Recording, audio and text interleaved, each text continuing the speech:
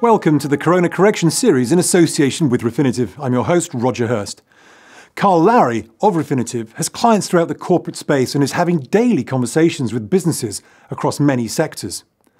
Whilst we can easily see how markets are reacting to the outbreak, I wanted to find out from Lowry how the corporate sector is strategically planning for a sustained crisis.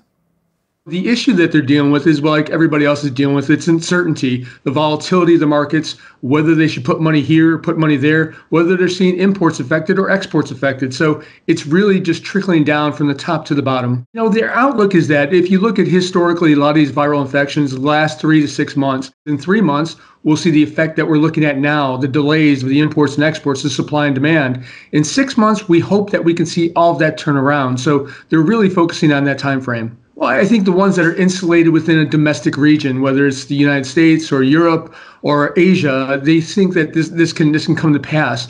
The ones that rely solely on imports and exports around the world are the ones that they're most concerned about. I think fiscal is what they're looking for, and we're seeing that. We're seeing rate cuts here, rate cuts across the world, and I think everybody's trying to pitch in best they can. We may be looking for stimulus going forward if this continues at this pace.